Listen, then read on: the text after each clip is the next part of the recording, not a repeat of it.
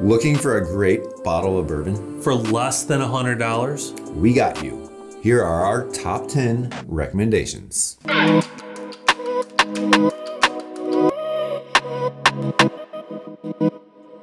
Ladies and gentlemen, welcome to the studio. My name's Arthur. And I'm Scott, and this is Artfully Bourbon. We recently did an episode on $25 to $50 and $50 to $75 bottles of bourbon. Proved to ourselves that you don't need to spend a lot of money to drink good bourbon. But you're looking for a higher tier. You want the best value for a little bit more money. Something a little nicer for a special occasion. Here's our recommended 10 bottles between $75 and $100 that we love and recommend. We included bottles that, with a little looking, you can find in most areas. The prices shown today are what they are where we live. They may vary depending on where you are located or what store you shop at. All right, Scott, I poured today. It's one from the list that we're about to share. Taste it, and at the end of this episode, I want you to see if you can guess which bottle it came from. Okay, taste it now. A little game. Yeah, Okay. yeah, go ahead, taste it. Okay. Cheers. Cheers. Cheers. Cheers.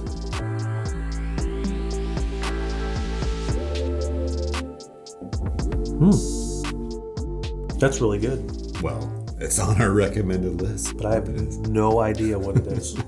Well, we'll see if you can tell by the end of this episode. So take a little sip here and there and see if you can guess. Okay, I'm down. I'll start us off with the first one. All right. The Smoke Wagon Uncut and Unfiltered.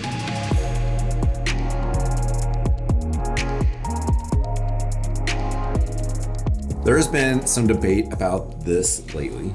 Some say it's not as good as years past, but...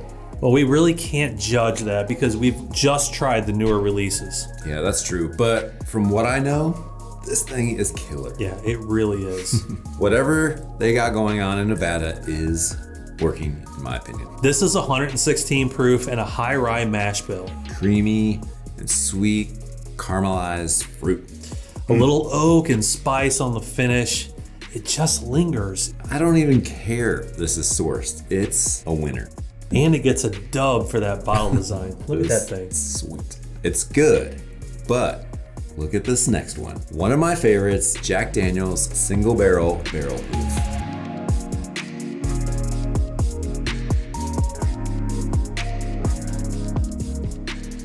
Now that is a pretty sweet looking bottle. It's nice. But really, Jack Daniel's? You gotta move beyond the old number 7, Scott. Jack Daniel's makes some great stuff, and it's usually in this bottle shape. It's 131.5 proof, gives it full flavor. This is actually something that might be underrated. What do you guys think? Is this underrated? Leave us a comment. It's just so rich and inviting. Yeah, the bottles vary, but I really love the sweet caramel, nuts, and fruit. And it packs a huge punch on the finish with some spice, but the spice, it dissipates quickly. We both love some Nulu expressions. They have a lot of options, but one of our favorites is this, the Nulu Toasted Small Batch.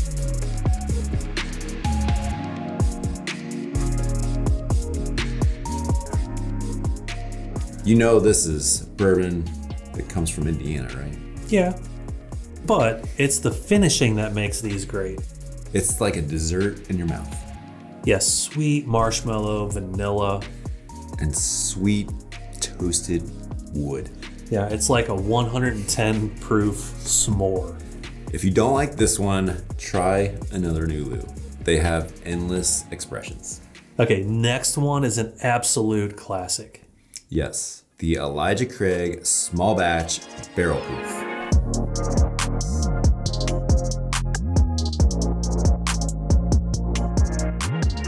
This is batch B523. It's aged 11 years, 5 months, and it's 124.2 proof. Elijah Craig has unique profiles with each batch, but they're always good and uniquely Elijah Craig. Yeah, lots of classic and quintessential notes, but always an excellent flavor profile. Yeah, vanilla, caramel, baking spices, mixes with cinnamon and oak on the finish. These are always good, and typically the best option if you're looking for good value. Yeah, they can be limited at times, and sometimes, unfortunately, they get marked up. Okay, the next one I just tried for the first time this past year, the Barrel Bourbon.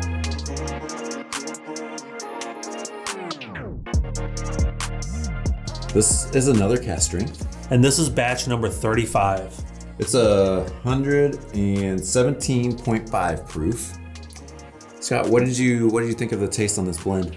It's really nice. On the nose, I get baking spice with a touch of sweet caramel. Interesting. I get more caramel and sweetness. It's like a fruity candy.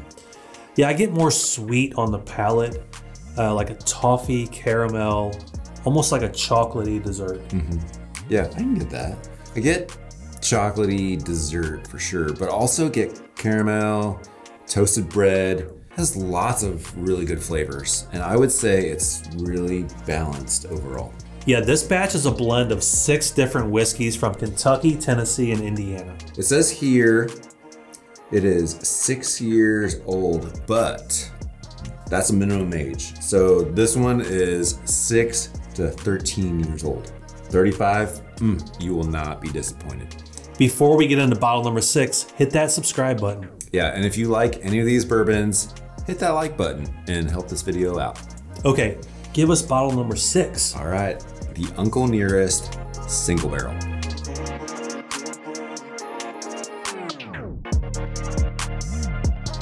Let me see, this is 119 proof. Nice. This is another brand that used to source, but no longer does, or they do very little of it. And you were recently at their distillery, right? Yeah, I had a great opportunity to try all of their whiskey options, and this single barrel was by far my favorite. I mean, like, look, I drank most of the bottle. Just kidding. The others, they're not bad by any means, but this is definitely a step above those others.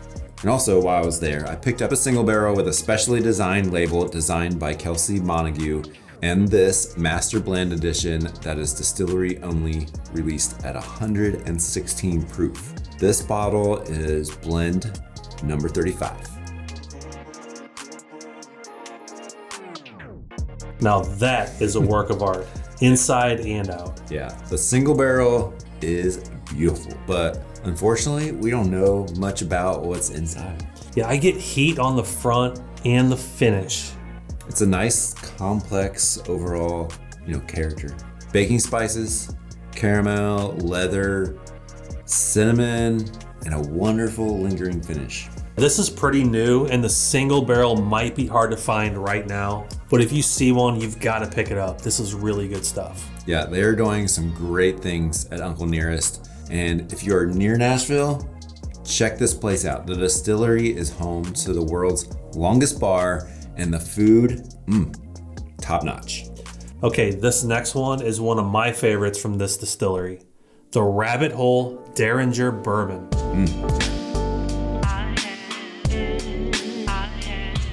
This Kentucky bourbon is finished in PX sherry cask. But it's only 93 proof. Even at 93 proof, it's probably the best sherry cask bourbon I've ever had.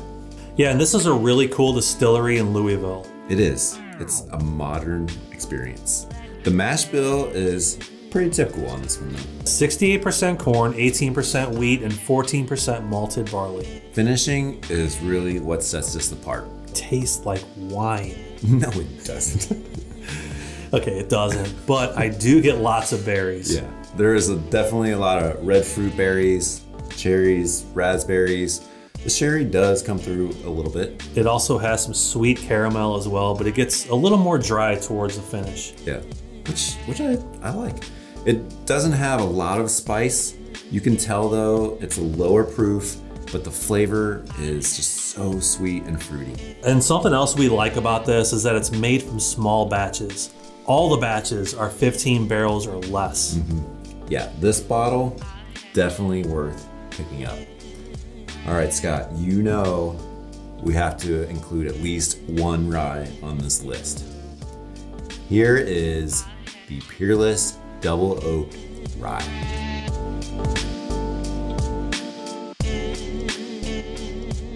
And this is probably the best Peerless I've ever had. It's so good, and it comes without any water added. There'll be, variables in this one, but this bottle is 109.2 proof. I mean, just look at this thing. Look how dark it is. Yeah, that thing is super, super rich. Yeah. If you like cocoa and coffee, that's what's in here. No, I'm just kidding. That's the flavors you get in this one. Yeah, it has a long finish with a pleasant dose of oak. Yeah, so wonderful. Okay, can I know what I'm drinking yet? Nope, can't tell you till we get to the end. Any guesses so far? I'm gonna say it's either this or this guy. Okay, all right. Well, guess we'll have to wait to find out. All right, I'll give you the next bottle that what you're drinking might be. This is the Old Elk Double Wheat.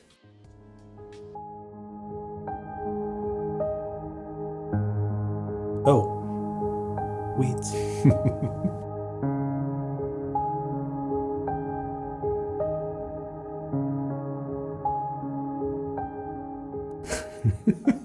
A regular wheat, this isn't good enough for you, is it? You gotta have the double wheat.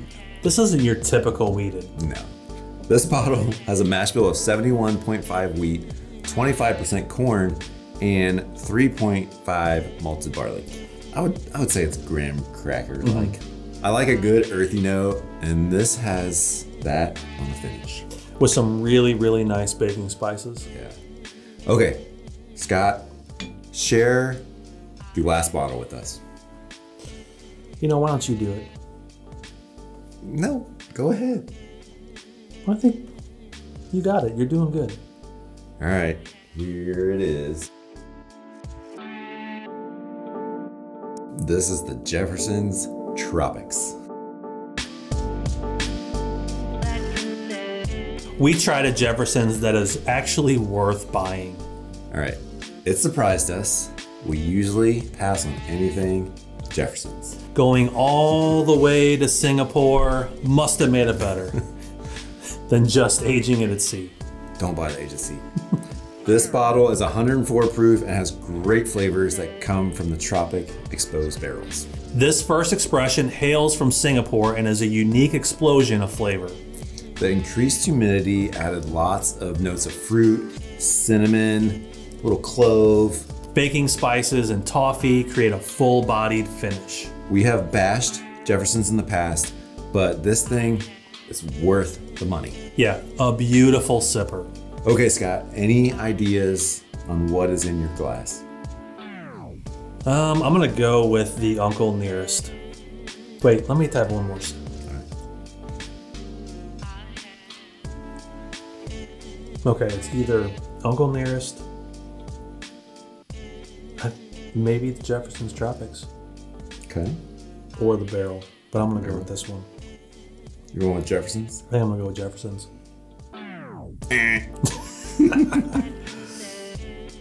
All right, give a second pick. Out of your three, what do you think? I'm really good at this. All right, you got a third guess out of your three? This guy. Winner! Good job. It's the Barrel Bourbon, batch number 35. And a good one. It is. Yes. I love this one, but really, I would have been happy with any of these. Yeah. Of course, we had to curate to the best 10. A couple honorable mentions that got left off the list. The Remus Repeal 7, and also Widow Jane 13.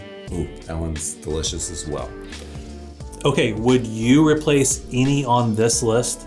Tell us what we missed or what you would put into this pricing category. Leave us a comment down below. Hit that subscribe button and be sure to check out this next video that YouTube thinks you'll like. Right there. Thanks for watching. Until next time. Enjoy responsibly. Peace.